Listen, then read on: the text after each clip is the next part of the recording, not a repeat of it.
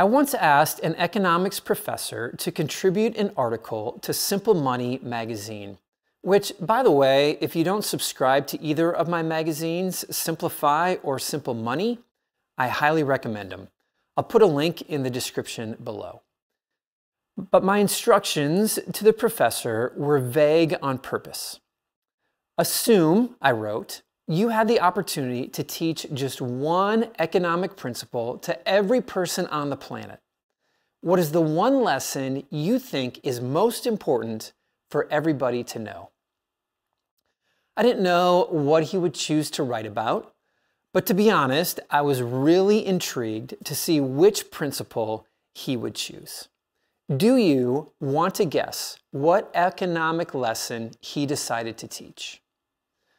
Don't overspend your income, save a little bit every month, learn about compound interest, how to create a budget? Nope, none of those.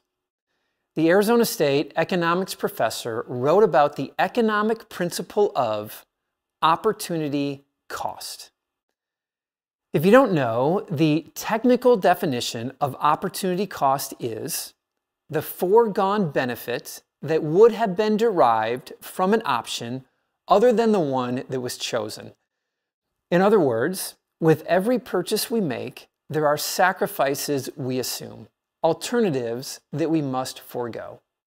Every dollar spent on an item is one less dollar that could have been spent on something else.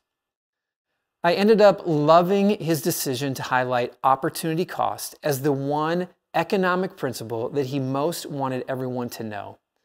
It is a concept that is an important principle for life, especially in an age where consumerism and choice too often cloud judgment. Of course, it is also a principle that carries weight beyond dollars, because sometimes the purchases we make require us to forego alternatives that are bigger than dollars and cents. Take the example of choosing whether to buy a new car or not. On one hand, we can see the opportunity cost very plainly. If I choose to use my money to buy a new car, that means I have less money left over for a vacation or new furniture or new clothes. But if I have those things already, then the opportunity cost seems slim. Not to mention, there are advertisements all day long on television encouraging me to buy the new car. It will be adventurous, it'll be flashy, it will draw attention, it will bring luxury into my life. It might even spark new and amazing outings with my family. The decision quickly becomes an irresistible one. I want the new car, and I'm willing to part with the dollars. The opportunity cost is worth it, I convince myself. But what if the purchase of that car brings more than a new set of wheels into my driveway? After all, unless I'm paying the full price in cash, it will also bring a monthly car payment. And debt, especially for a depreciating asset like a new car, becomes a constant burden. The immediate gratification of driving a new car off the lot is quickly overshadowed by the years and years of monthly payments, the interest, the insurance, the depreciation, and the stress of now needing to maintain something more costly and more valuable. In this scenario, the cost of the vehicle wasn't just the sticker price or in terms of the car loan. It also cost me a measure of peace. The opportunity cost was more than just what items the dollars could have been spent on economically. The opportunity cost also included my well-being. And as the old saying goes, anything that costs you your peace is too expensive. In this scenario, I had to give up something potentially more valuable than dollars. I had to give up calm, peace, financial freedom, and the satisfied feelings of knowing the car I drove was fully paid for. Now, this isn't to say that there is never a time when a vehicle needs to be replaced.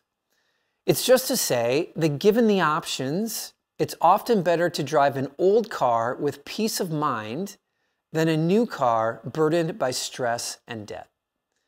And of course, the application of this idea extends far beyond vehicles. We see it all around us.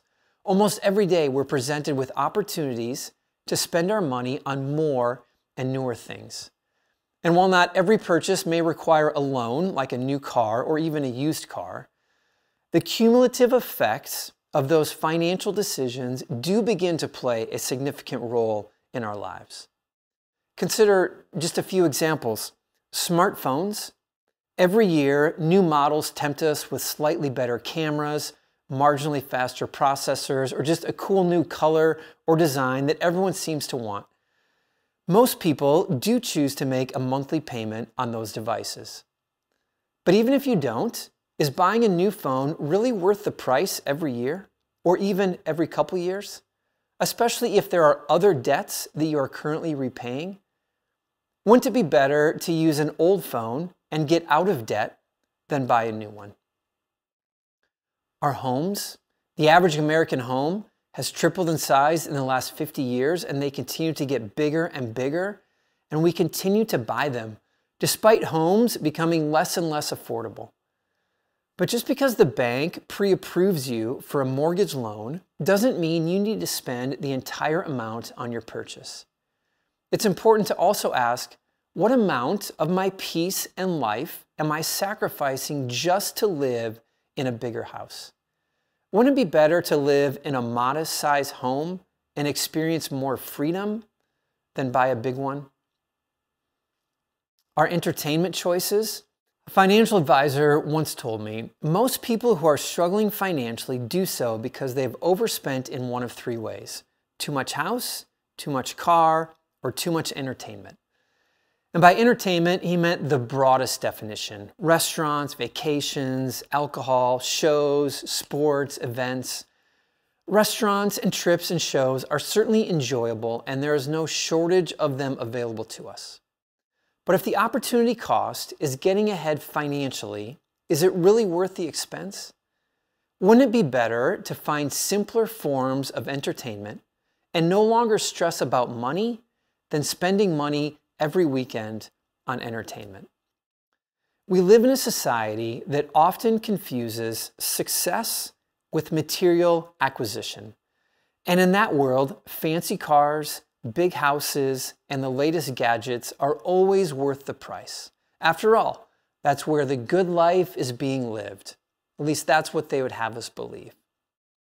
But deep down, we know better than that, and we want something different. We want to live responsible lives, not in debt, but within our means. And to accomplish that, we must actively work against the temptations to accumulate that surround us every day.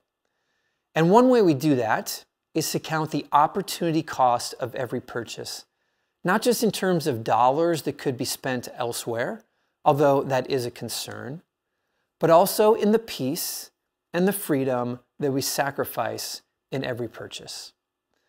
I don't know about you, but I'd rather live in peace with less than stressed out with much.